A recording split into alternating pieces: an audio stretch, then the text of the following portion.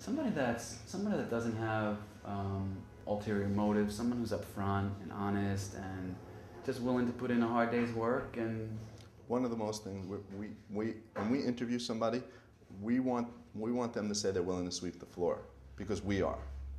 We're willing to, if a store's dirty and we see it's dirty, we'll pick up that piece of paper on the floor, we'll clean it up. We need to know that person that we hire is not going to step over the paper because of the team that we have.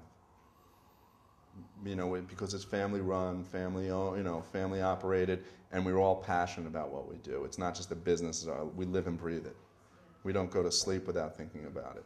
You know, it's like it was just organically kind of like meant to be, you know? It's like putting a good band together. I kind of use that analogy a lot, because Todd's really good at playing the bass, and maybe Ricky can sing really good, and I'm a great drummer, you know, and it just works.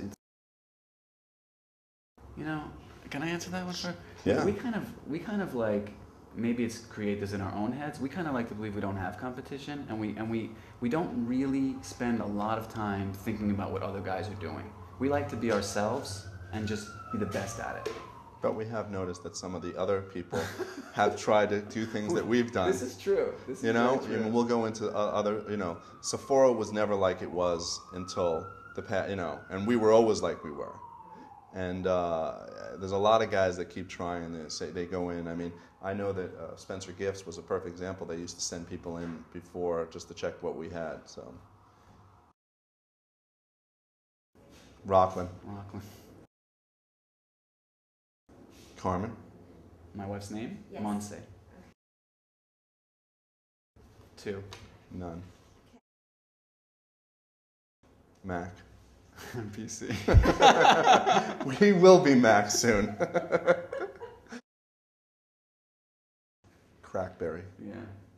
Okay. So you know funny.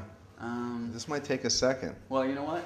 It wasn't Halloween, but last week I gave my wife her 40th birthday party, and it was a 70s theme, so I had to dress up as like a 70s guy. Okay. You know, and I'm still trying to think. I haven't dressed up in 5 years, 6 years. Every year we say we're going to surprise everybody, and we're going to start like showing up in costume, but we get too tired. Yeah, I honestly, I cannot remember what I wore 5 years ago. Sorry. Oh, the ultra marathon man. Oh, let me think. I have a good one. Tuesdays with Maury, I think. Maybe either Bill Gates or who's the other one? No, Bloomberg? No, I'd like to meet Bloomberg too. Yeah. I'd like to meet Bloomberg. You know what, Mayor Bloomberg's a good Bloomberg? one. I would say Bloomberg would be my. I'll say that one. Yeah. Too. Has to be a business answer. You know? Yeah, but Bloomberg I'd like to meet because he's a New Yorker. He's got so much business knowledge. Totally.